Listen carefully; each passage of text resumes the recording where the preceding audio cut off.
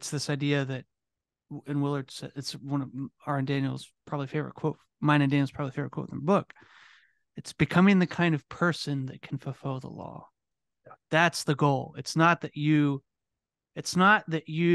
then can check off that you did or didn't do the 10 Commandments or the things Jesus specifically says, even in the Sermon on the Mount. It's not the end of the day of like, oh, well, I got angry, so like knock off that. Like I didn't do that. It's like, no, are you becoming the kind of person that no longer submits to your anger?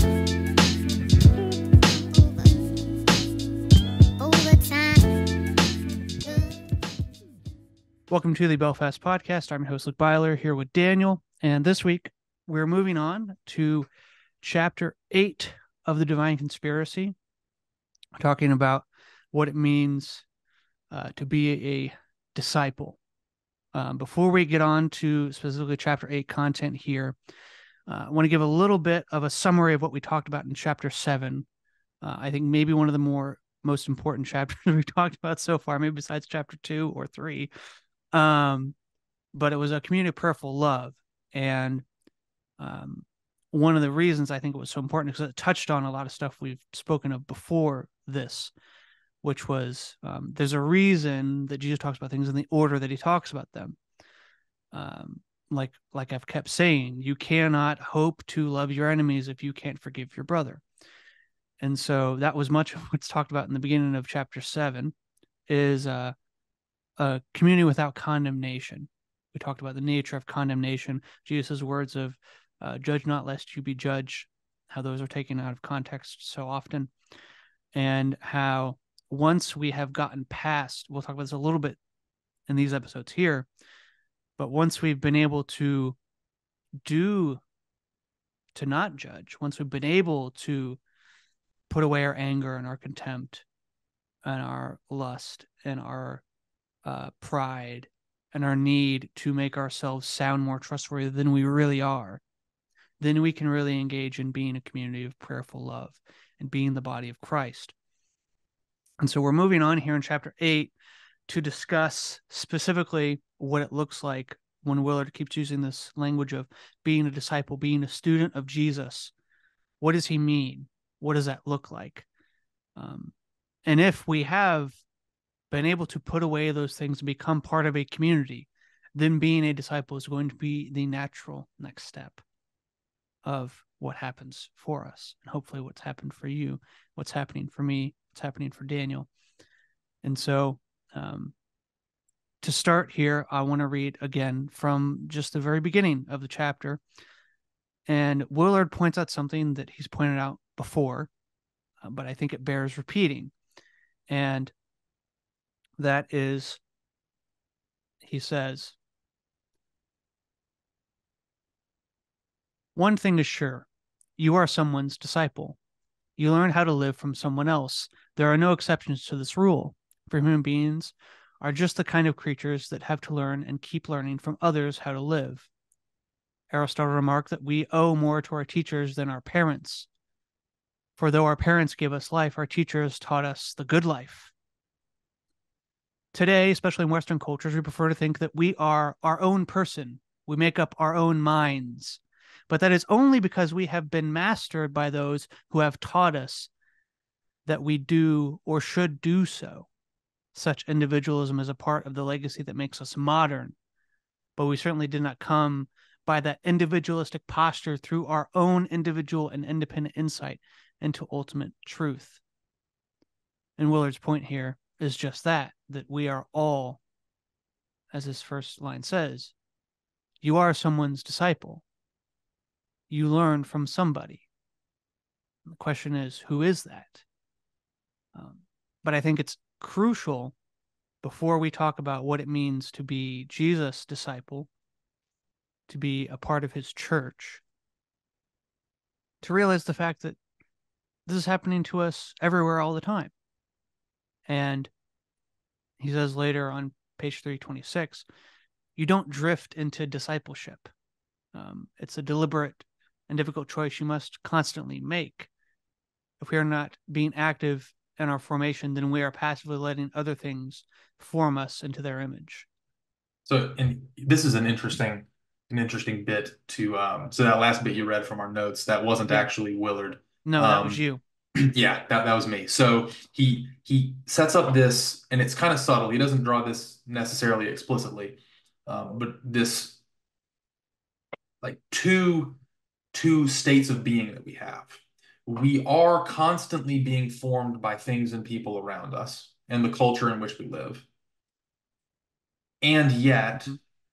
we don't just accidentally drift into purposeful discipleship or discipleship aimed at the kingdom of God, right? And so we can either remain in a state of passivity, being passively um, formed and discipled by the air and atmosphere around us, culturally speaking, or we can be active by taking account of that formation and deliberately setting ourselves in contexts and in situations and with people who can counteract the bad things in our culture that seek to form us and also produce in us good fruit to bear, good discipleship, good development and formation of our souls and of our beings.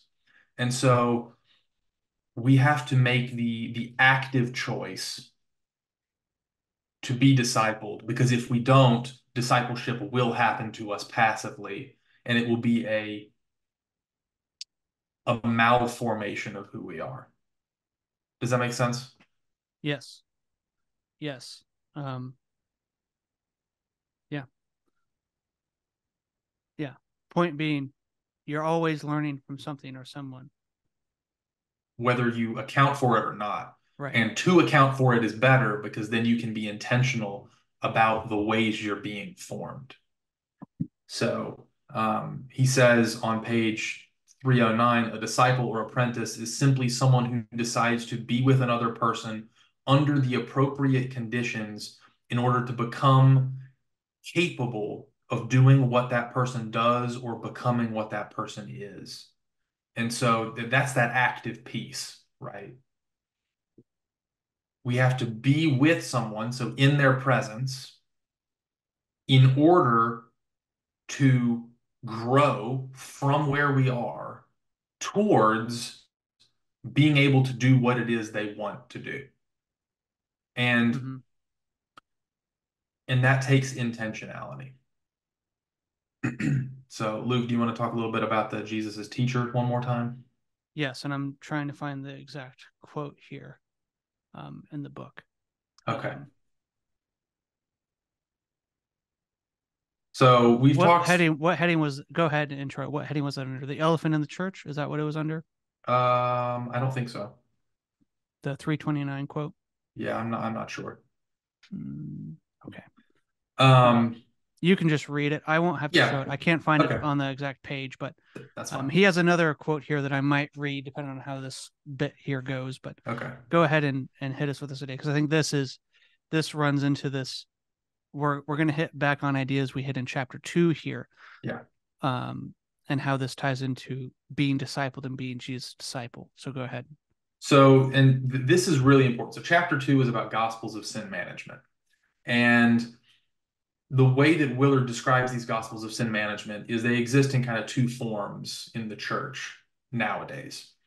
There's the one side that sees the gospel as a message of personal salvation for the forgiveness of my sins, so I get scanned like a barcode when I go through heaven's gates, and I'm accepted into God's like This is the after party. forensic nature of salvation made the Yeah, only thing about salvation. yeah. It's the only thing about God's kingdom and Jesus coming in incarnation that matter, is that I Mm-hmm. get included in the after party of life, Mm-hmm. right? Um, that's the right-leaning gospel of sin management. The left-leaning one is about fixing social problems and creating a social order that helps produce justice and righteousness. And again, it's not that either of these things are bad. It's just they're not actually the gospel itself. They're consequences of the gospel, as we've discussed in chapter 2.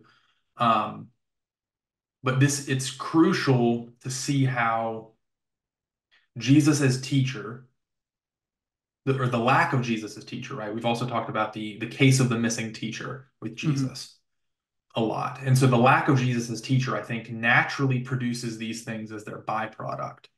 So um, I'll just read the quote from 329. Willard says, "And with the disappearance of Jesus as teacher, replaced by the mere sacrificial lamb," so that's the right-leaning gospel of sin management that sees us as being scanned with a barcode into heaven as the only point of Mm-hmm. Jesus coming and the main thing that the kingdom of God is designed to do.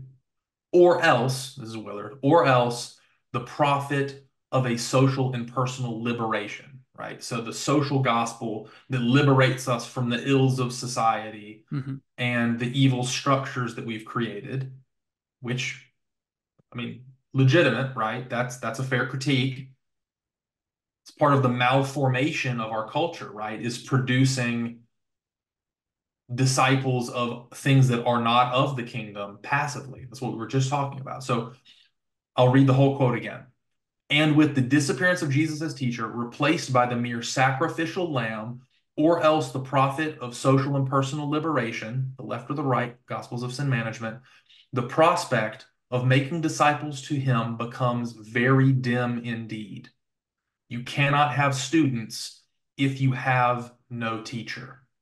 Yeah, because either you have your ticket to heaven Mhm. or the means by which you fix society. Yes. So you don't have a teacher who's actually going to help take the principles of heaven, embody them on earth in a way that's transformative and points us back up towards heaven, right? That's this whole incarnation, life, death, resurrection, and ascension piece that Jesus walks through, that we as his disciples are called to walk through as well. And so that's this disappearance of Jesus as teacher produces this gospel of sin management. And these gospels of sin management then produce a lack of discipleship in the church because they're not aimed at actually producing disciples. They're Right. aimed at either getting to heaven, Right. your ticket through the doorway, or the creation of utopian state. Yeah. So instead, we need to reframe, reshape, readjust, and aim towards what Jesus called us to, and that's a discipleship. So, I don't know, Luke, if you have anything else to add on that, or we can just go straight to the. I have a quote here from 329, but I might Okay. save that for later. Okay. It might fit better somewhere else. So Okay. So, on page 310, we're going to talk a little bit now about what does it mean to be a disciple. So, we've talked a lot we're about all learning from discipleship. somebody. We're being Yes, discipled. we are being We discipled. we want to be discipled by Jesus, which has to be done out of the context of each gospel of sin management, because in either there is no teacher. Yes. This is his case for the case of the missing teacher, and its phrase uh, that always sticks with me and always convicting. We are willing to learn from almost anyone but him. Yeah. And so, what does it look like when you really want to learn how to live your life from Jesus? Is the question. What does it mean to be someone like that? Yeah. So I'll just read the quote here on page 310. "I'm learning from Jesus to live my life as he would live my life if he were me. I am not necessarily learning to do everything he did, but I am learning how to do everything I do in the manner that he did all that he did." Mm-hmm. So that gets a little repetitive, a little kind of hard to follow maybe if you're just reading and not, or if you're just listening and not reading. So I'll say it again. Well, I'll say it and I'll explain bits of it. So I'm learning from Jesus to live my life as he would live my life if he were me.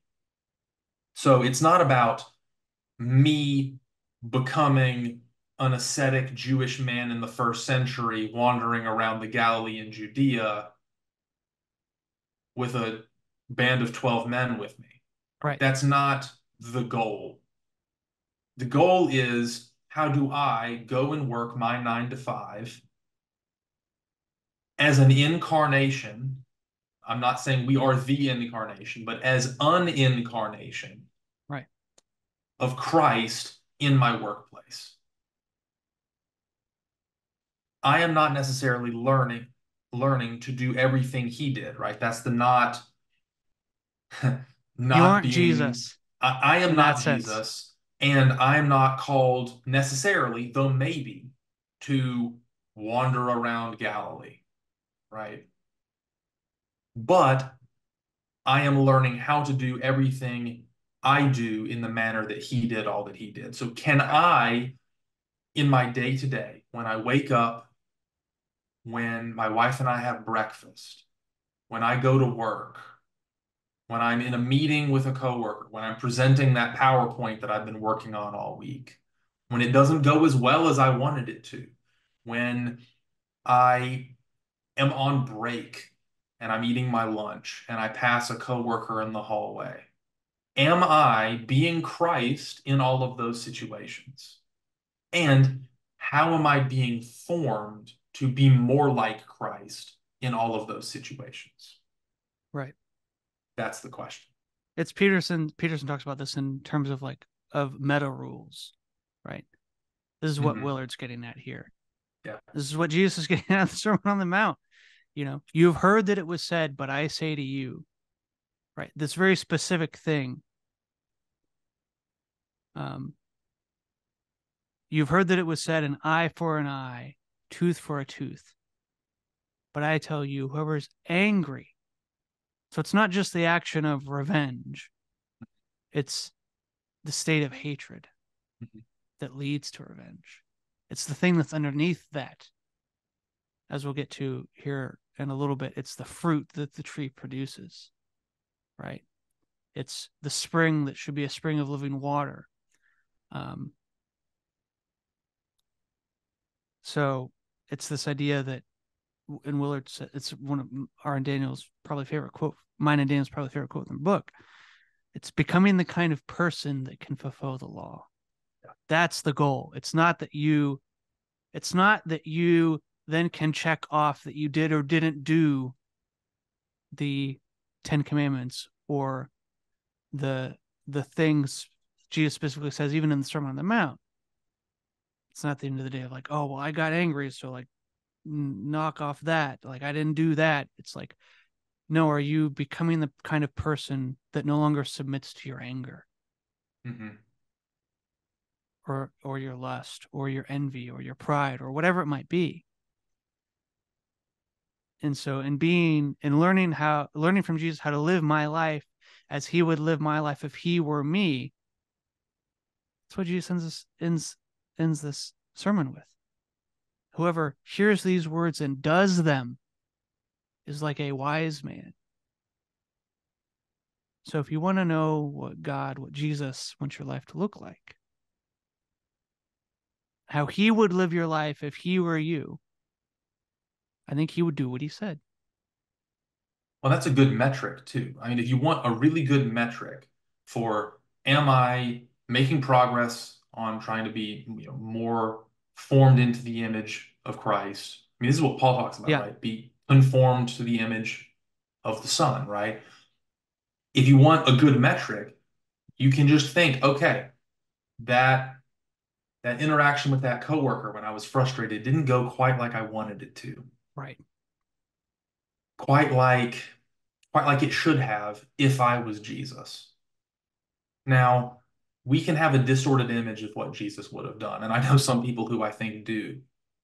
Yeah, But by and large, I think at least having that check in the back of our minds is something that can really help take us a long way.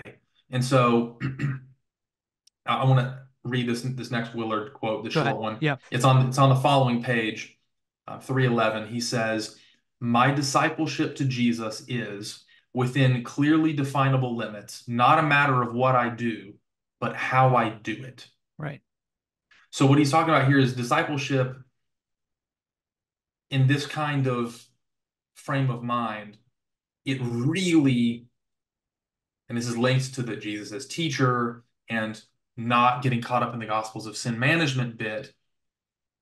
It's not about the ends, it's about the means. And the means themselves actually become the ends, Mm-hmm. right? So the ends cannot justify the means because the means themselves are those ends. And what I mean by that is in the Gospels of sin management, be it personal escapist salvation or utopian liberation, Yep. it's all about the final product that gets produced. Right. I will scare people with hell if that makes them pray a prayer and be saved so that they will Yes. then go to heaven.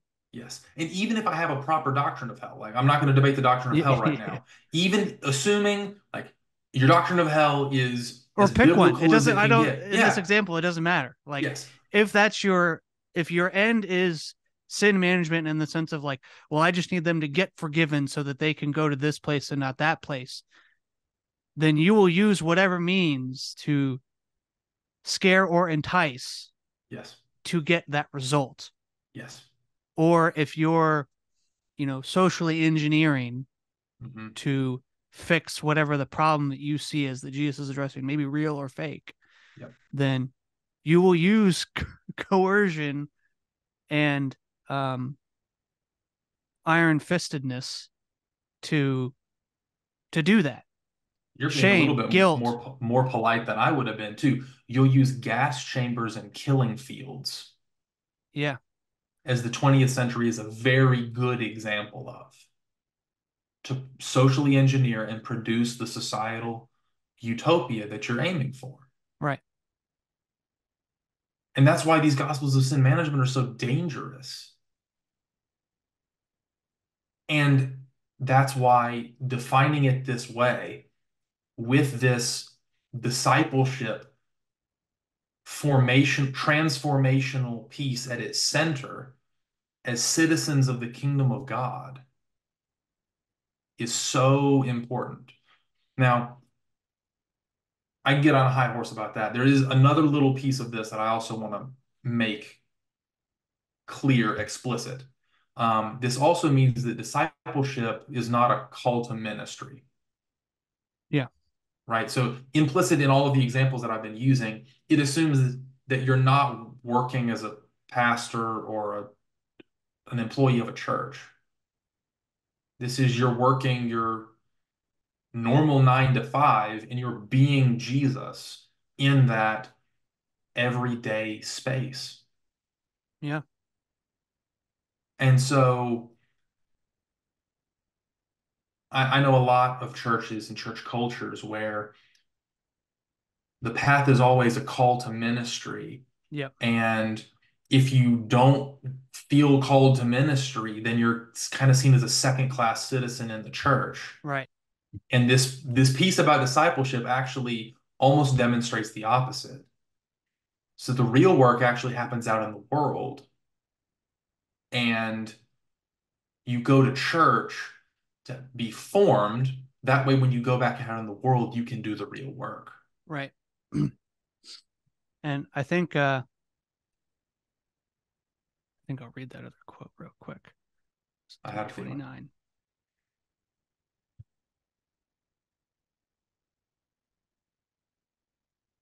But that's why, really, this is so important. Anyway, sorry. Yeah.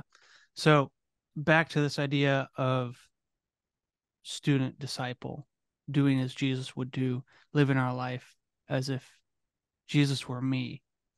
I guess I'll share my screen real quick because I have it up. Willard says,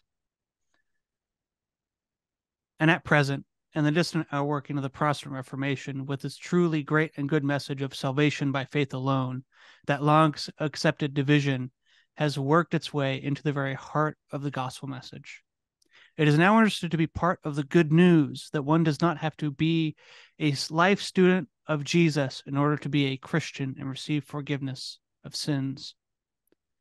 This gives a precise meaning to the phrase cheap grace, though it will be better described as costly faithlessness. And the point here is not that your works are the thing that earn your salvation, but that how you live determines who you will become. And the point, as we've been hammering on this idea in the Jesus' Sermon on the Mount, is the goal is to be the wise man, hear these words and do them. Build your house on the rock and become the kind of person that Jesus wants us to be. We're actually going to bring this quote back up later in a couple of episodes. And so it's this exact concept. It'll reappear as we get further along in the discipleship conversation. But yeah, that is a really important thing to keep in mind is And again, cheap grace is the opposite side of the coin of costly faithlessness. right. And yeah, how costly that might be, I don't know.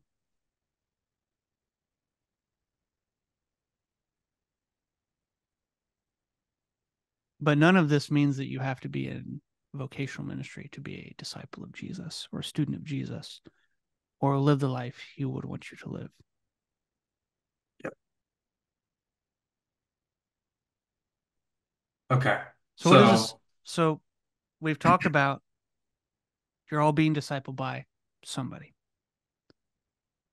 Being a disciple of Jesus means that you do what he says, live your life as if he were you. But what does that mean? What we're going to move on to here at the end of this discussion is, what does that mean? Because as Willard points out here, he says, but if I am to be someone's apprentice, there is one absolute essential condition. I must be with that person. And we'll talk about some of the ways in which this works itself out. But what does it mean then to be with Jesus as we are being his disciple?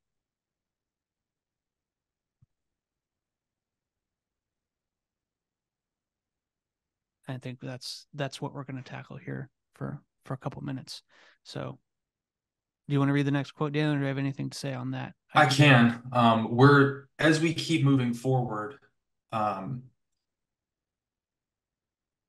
of the things to keep in mind is this concept right here gets touched on even more in chapter 9. So when we get to chapter 9, we're going to hammer this home, I think, a lot. But I'll read this bit from page 303. He says, if I am Jesus' disciple, that means I am with him to learn from him how to be like him. And so that means that we're called to spend time with Jesus. Now, this needs to be practical, not just theological or metaphysical. It's something that it needs to be tangible. Jesus came down incarnate, not just so that we could be exposed to new ideas, but to be with us. Yeah. Right. And so being a part of the body of Christ now is a very practical way in which we can experience the incarnate presence of Christ right now. So that is an important piece to this formational bit, is being a part of a church community, one that's oriented properly and aimed towards moral formation and transformation of its members further and further into the image of Christ. Right. That's the objective. Right. And you could say, how are you could say, well, Dan, you're making it sound like spending time with God and spending time in the church is exactly the same thing. And I'd say yes, because this is what Lewis talks about. I read this a couple weeks ago in The Weight of Glory. Lewis's point is the weight of glory of your neighbor. Right? He says next to the Eucharist, your neighbor might be the most holy thing that you encounter because Christ is in him. We confess this as Christians. They bear the image of God. We'll talk about that in a second, what that means. One of the things that could mean for us, to bear God's name or bear his image. But we think as fellow believers, Christ is in them. So when we do good things towards them or they do good things to us, they are being Christ. We are seeing Christ in them. That is the same. Spending time and being with and being formed by those people is the same thing then as being with Christ. Being Now, with all the Christians, all the little Christ is like being with Christ. yes. So this is why it's important to have an accountability partner or have a confessor or be under a pastor and have discipleship that's not just you with ooey gooey feelings in your closet. Like, that might be good, and glory to God if you have that, that's great. But let's not make this all mystical and not practical of like, well, that's somehow different than me being a part of the church. Yes. So, and again, we'll get to this in chapter 9. Willard then takes this into the closet, into the prayer room, right? Right. Into the silence and solitude, the necessity for that. And so there is a place for that, but Right. it's important to be with the body of Christ, to be with Christ too. Yeah. Um, I want to hammer that because I think yes, many yes. many No, I'm people think of me spending time with Jesus as my cup of coffee and my Bible in the morning. And that's good. yes, Keep doing yes, that yes, and keep praying. But also, spending time with Jesus is whatever time you meet with your small group Bible study, or whatever time that you and your accountability partner hang out, or whatever time you go to confession, or whatever tradition might be. Like, yeah, these are all ways in which you are being with Christ, because you're being with his church, you're with his body, you're with his people, the people that bear his image, that have the Holy Spirit. yep, So you're with him. yep. Let's not think of those things as totally opposite or totally different. Yep. So let me read this other quote real quick. Let's see if we have enough time to finish this up. Anyone who is not a continual student of Jesus and who nevertheless reads the great promises of the Bible as if they were for him or her is like someone trying to cash a check on another person's account. At best, it succeeds only sporadically. The effect of such continual study under Jesus would naturally be that we learn how to do everything we do in the name of the Lord Jesus. Colossians 3:17. That is on his behalf or in his place. That is, once again, as if he himself were doing it. Now think about this, right? In the Ten Commandments, we're told not to take the Lord's name in vain. What that really practically means is that as we are ambassadors, it doesn't mean you don't say God's name. It doesn't just mean that you don't say God's name flippantly Right. or that you use it to curse someone instead of bless them, Right. right? It does include that, Right. but that's actually included in a much broader category that we ignore oftentimes. Taking the Lord's name in vain means bearing his reputation poorly in ways that don't accurately reflect his character. Right. And so anytime that you as a Christian are acting as a Christian on behalf of Christ, you have the great risk of bearing his name in vain if you don't portray his character properly. Right. That's a heavy, heavy weight to carry. And thank God there's grace for when we all inevitably drop that ball. Yes.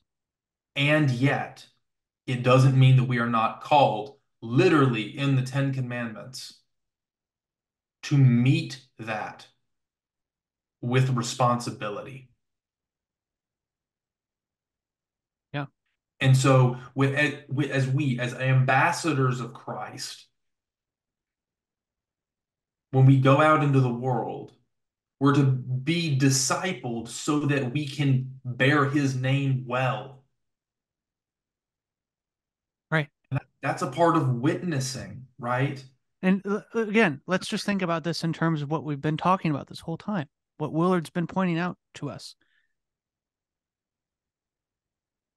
If we are the type of people who want to forgive our enemies but can't forgive our brothers, who have to say, I swear to, this is a way you would take God's name in vain. I swear to God, I will do da da da da da. What does Jesus say?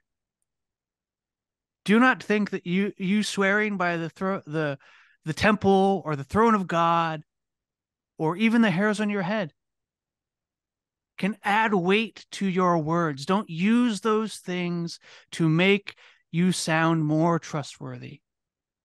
Just let your yes be yes and your no be no. But we will appeal to these things to make us sound better, as we will appeal to our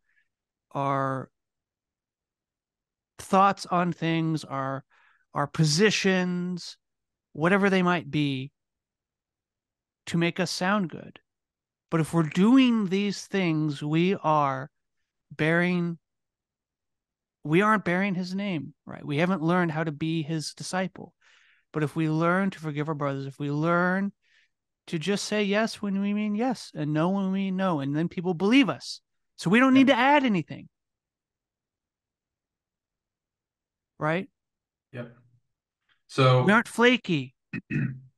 We're honest. For sake of time, I'm going to skip the next quote and just talk about this last one. Yeah. We can wrap that one into something else. Go ahead. On page 309, Willard says, to be a disciple in any area or relationship is not to be perfect. One can be a very raw and incomplete beginner and still be a disciple. And so we've been talking about a lot of the heavy weight of bearing God's name, right? That is intense. And it should be taken with intensity. But that does not mean that we are not given grace right in this process. And that is the purpose of discipleship, to be given grace when we fail and be constantly stumbling closer to the throne of God. Yep. This is why the greatest in the church, the saints, if you will, one of the prayers that they continually pray is, Jesus Christ, Son of God, have mercy on me, a sinner. You would think that that doesn't make any sense. But if you start praying that, it might start making sense. So you can be raw and an incomplete beginner because you will need to pray that prayer your whole life. I will need to pray that prayer my whole life.